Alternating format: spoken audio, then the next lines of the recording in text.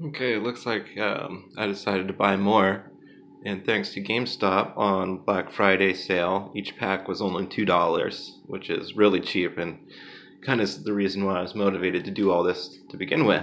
I got that Machamp earlier, which basically paid for the whole project to begin with. So let's see what else we can find. Now this isn't a full display. This is what they had left, which is 16 packs, most of which are this Steam Siege.